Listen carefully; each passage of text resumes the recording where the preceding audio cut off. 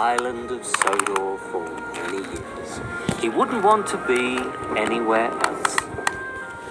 He likes every part of it, from the fields filled with flowers to the white sandy beaches. But there is one place that Henry always enjoyed visiting more than any other. His driver knew this too. "Come on, Henry," he would say. "We've made good time today. We'll stop for a while by the forest." Henry loved it here. The forest was full of broad oaks and tall pines.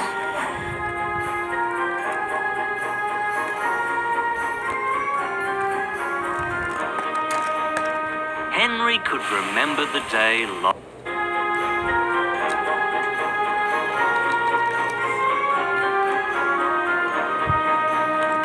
Henry could remember the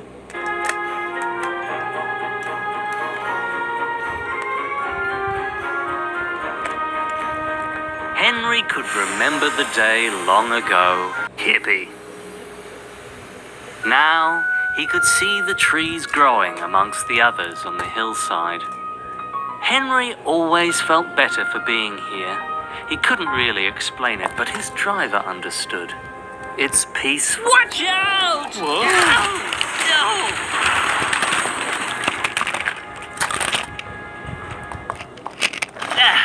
You silly Steamy! Just what do you think you're doing? Me? What are you doing? Don't you know what Rule 55 is? The one that comes after Rule 54? Rule 55.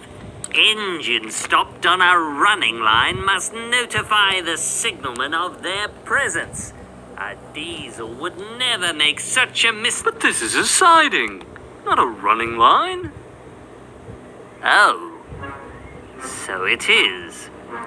Then how did I get here?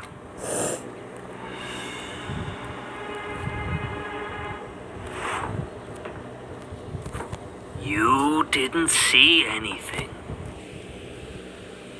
It makes no sense for railway lines to go through forests.